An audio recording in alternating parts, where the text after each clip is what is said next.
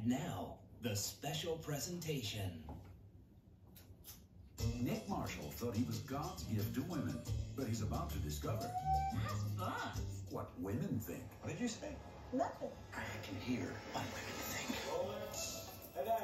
Whoa, lighten up that aftershave, buddy. The notion of being able to read the minds of women is, I think, a kind of a male fantasy, because it would answer a lot of questions that we simply don't have a lot of answers for. Why do I always feel like he's checking me out? There are thoughts in women's heads in this movie that I think men aren't aware of. Oh, God, I just looked at his crotch. Oh, I just looked at it again. For guys to hear what women are thinking, I think it's going to be a very interesting experience. And of course, women will probably smile in recognition. She thinks you're overpaid. Okay. What? I love the comedy in the movie. Good cut. But on top of that, the picture became more romantic than even I had thought it would be. Total shocker. He's like a nice guy. It's a great love story. I mean, it really is. It's really sweet. Don't fall for a guy at work. Don't fall for a guy at work. Why? Why what? I mean, the idea of this movie is timeless. I can't believe this is what I'll be wearing the last night I'm a virgin. What do women want? Let's just take it slow and see how it goes. So is your leg. It depends on any given moment. You free tonight? Here we go.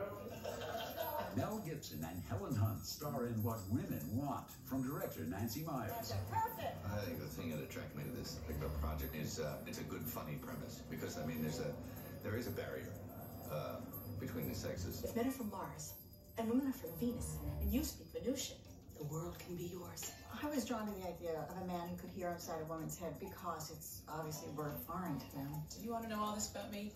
To me, that's funny. You know, to me, there was a lot of room there for comedy. That girl we met last night at the club, nothing happened after you put her in the cab, right? It did? Something happened? But she said she had to be in bed early. I had her in bed by 11.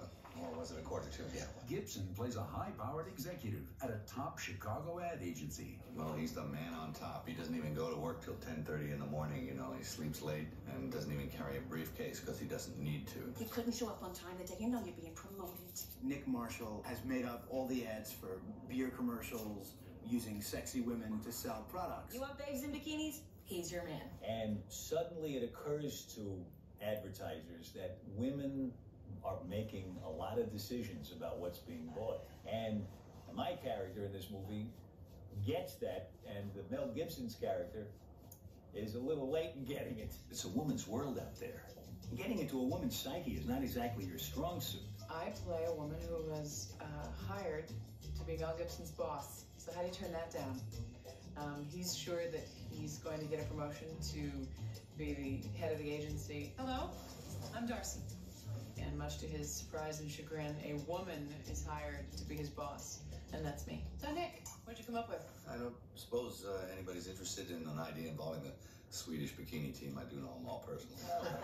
Gibson's ability to combine comedy and character, as well as his willingness to take risks, garnered the admiration of his co-stars. I think he's just, he's smart. He's got a great sense of humor, and he's willing. You have to be willing to be silly and willing to go too far, and also use your brain to keep it grounded in enough reality that people care while they're laughing, and he's great at all those things. And he was fully aware that this was a real departure for him, and I was always like, privately saying to myself, like, Mel Gibson's drinking a cup of coffee, at his desk. It was so normal because he does extraordinary things in his movies normally.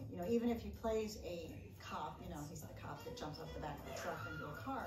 We're so used to seeing him do superhuman things. So seeing him in these domestic situations was really interesting. I think he had a great time doing something different. He just comes to the set with himself and his mind, which is like a whip, and he puts it all in his head. And what happens is he's improvising, coming up with ideas right there in the moment. And that's very fun to work with. Here you go, Nick.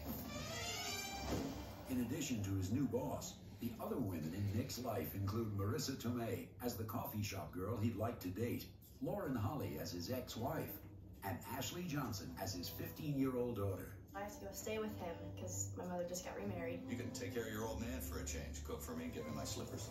Yeah, that'll be happening. She's very rebellious, and she's a very embarrassed teen. I mean, all teens are really embarrassed by what their parents do. That's mine. Where are you? In order for Nick to better understand the minds of women, his boss has given him a special box of products, which he opens one night while home alone. You go, girl.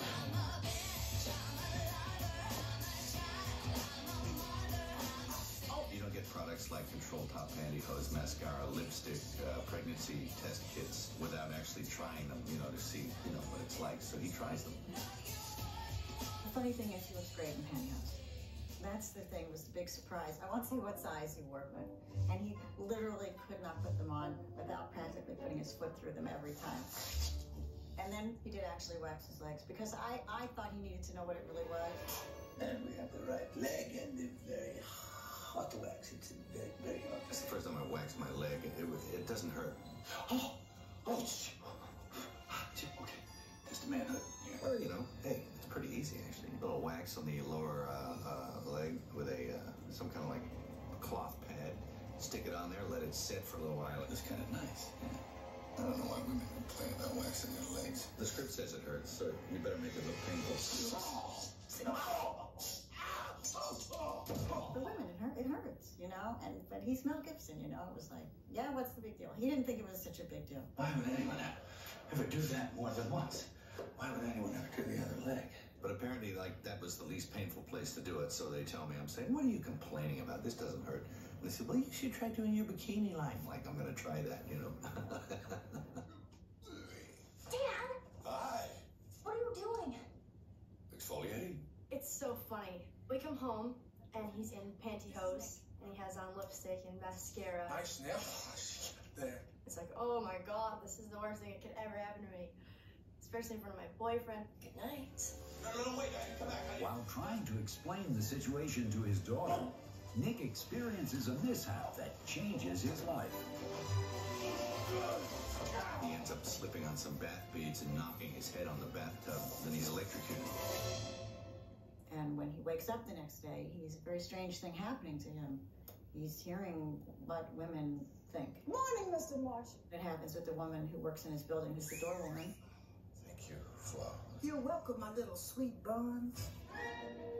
What did you say? Me? Nothing. Action. And he decides to walk to work, and every woman that he passes in the park, he can hear every thought. And he thinks he's having some kind of nervous breakdown or going crazy. So it sort of makes him a little more than concerned.